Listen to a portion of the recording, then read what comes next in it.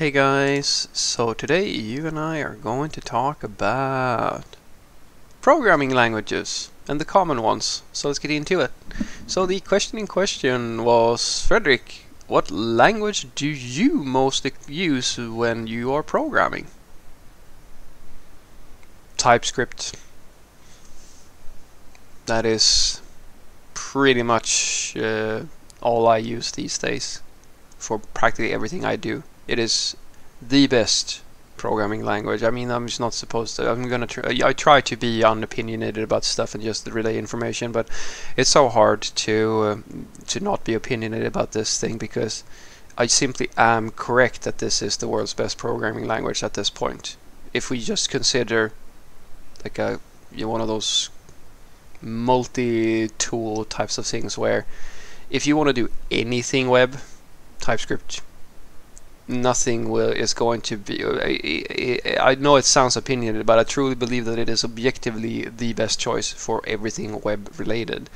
And the simple reason being that it is the only language that has like the necessary type system in order to actually scale it, and at the same time it's also the only language that has the ecosystem, the libraries, you can use one language across the entire stack, etc, etc. If you have needs for other things, I mean, shit, if it's not like it's the only programming language in the world. I work with a lot of languages. I mean, these days I'm a big fan of C# as well, because I think that .NET Core is an enormous improvement. I mean, just wow.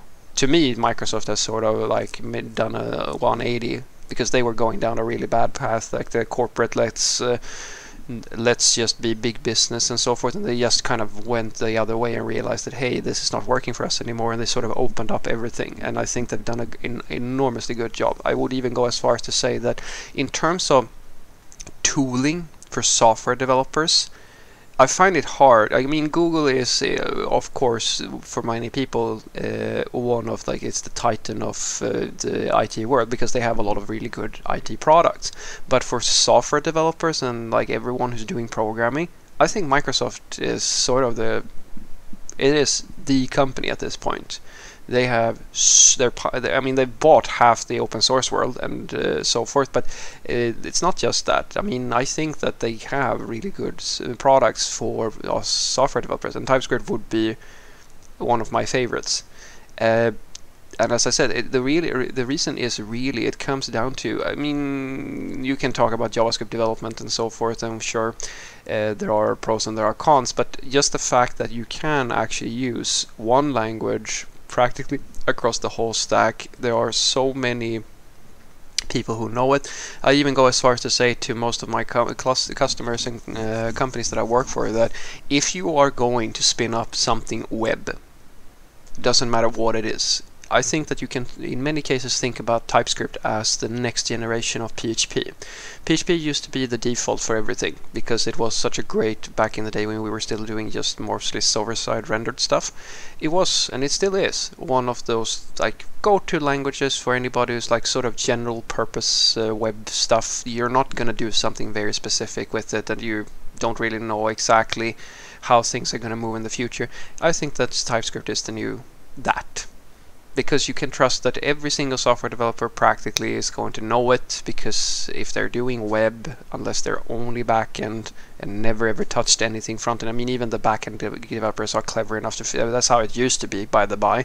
It used to be that frontend was not something you had a frontend developer for. It was something that a backend developer did with with one or two read-throughs of the jQuery documentation. So, I mean, if a backend developer who doesn't really do this stuff can figure it out, you know, this is sort of, I think it's fair to say that most, if not all, software developers have an understanding of how to code in, say, JavaScript, and in this case, it's just TypeScript, which is just another next day the superset, right? So for me, that is the language I use. I mean, I want to do more coding in other languages, and I have, and I use Rust for a lot of like the lower level stuff or things when it's not really a good fit to use TypeScript. And of course, for personal interest, and so forth. I have other languages that I've been using, but the problem is, as I said, like usually when I work on something programming related, I have the mindset that I want to use the best tool for the job. And my problems, or like the projects that I work on, basically all of them, there is no situation where something outside of TypeScript would be a better choice, because everything is subjective. Everything, I mean, if you talk to an opinionated Rails developer, for example, everything can be solved with Rails. PHP, everything can be solved with PHP, etc., etc. And of course, I'm biased as well for TypeScript, because you find your own preferences, and then that becomes the whole thing. There are absolutely things with TypeScript that are not great, and things that with the entire way of working in JavaScript that aren't great. But it's sort of like I'm almost like one of those good old C programmers who's like, well, why would you need anything but C or C++? They are sort of, they have sort of the same community mindset. Why would I have anything else? Because they have taken they're so good at that programming language that they sort of know all the quirks. They know it's the same thing with JavaScript. Like, why would you use anything apart from JavaScript? Well, if you're a master, or like you're really good at that way of development, everything is sort of simple. And it's the same thing with TypeScript and so forth, because for a lot of new people who are coming into the JavaScript development community, it's probably a shitstorm, because there's so many choices you don't know, and like so forth and so forth. And I was just lucky that when I started, because I literally started doing this, so like node development and all that stuff when this started, which means that when I started there was only like 3 choices, or like 1 or 2 choices maybe of everything. Like I was still using jQuery. I was in that perfect sweet spot when we moved over to doing SPAs and like all that stuff, which means that everything was new. I was around like when I was doing development with React when we were still using mixins, which is like ancient types of days for a lot of people. I mean, there are of course people who were there before that then as well, but I hope you understand that at that time everything was sort of spoon-fed, because everybody was like, the choices weren't so big. And today, I mean, shite, you have so many choices, and that is great for me that know sort of like which choices are good choices, and like what to avoid, and like how to sort of think, and like you have the experience to do this stuff. So that means that TypeScript becomes the go-to for everything you want to do, because as I said, there's really nothing that I have to gain from using something else when I'm doing web. Any other backend language, I need to have JavaScript and an SPA. So now I need 2 programming languages, unless I'm doing like a server-side rendered only sort of thing, or something very minor, right?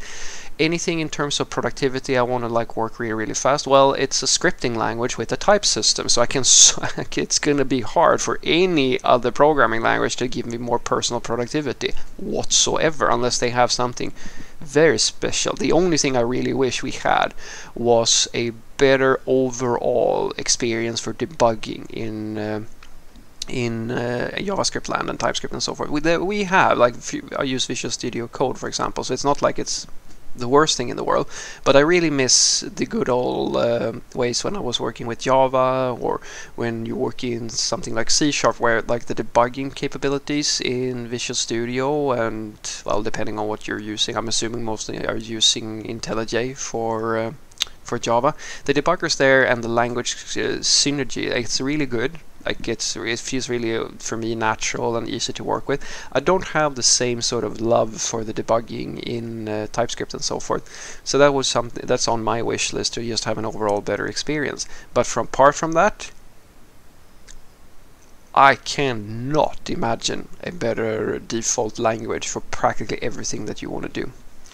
So what I want you to take away from this is that the language that I code the most in is TypeScript, mostly because everything that I could possibly want to do in the web space, unless I'm doing something very specific, can be done with TypeScript. And it's usually the best choice, because in terms of finding other people who can help me, like if we're gonna hire people, or we're gonna find some type of libraries, or like anything in terms of maturity and accessibility towards like development and so forth, is it is the best choice, no discussion. JavaScript is the world's biggest programming language, and JavaScript is almost becoming a synonym now. Or like, if you are a JavaScript engineer, you're basically expected at this point to know TypeScript. It's taking over all of this, like large-scale JavaScript development. So there's really no in my world, there's really no contender. It's becoming an even greater impact on the web than what PHP used to be. And PHP basically, well, it's still sort of one of the biggest web languages, but it used to rule the entire world in terms of web pages and stuff like that. And TypeScript, Node, and like so forth is sort of doing the same thing now. And as I said, it's almost a little bit sad, because I would have loved for Rust or other like these sort of more, for me, languages that I really enjoy working in, to have the same sort of capabilities. But as I said, if I'm really honest with myself, I sort of have to shoehorn in projects where I should use, where it's a good idea to use something else when I'm doing web. So that's why I most commonly program in TypeScript. And I will even go as far as to say it to most companies: if you're gonna do any new project or anything in terms of like an ecosystem, spin things up or so forth and so forth, it's difficult because it takes a while to get good at this stuff, and it's also difficult to find really talented JavaScript engineers and so forth. The community and the maturity of the people doing the development is a little bit behind, but the technology, like the technology itself, the stack itself, that is a very good ecosystem. It is a very good foundation to build almost anything on top of. The trick is that you need to find the right people who know how to maneuver all the chaos that is in that community. Have a great day.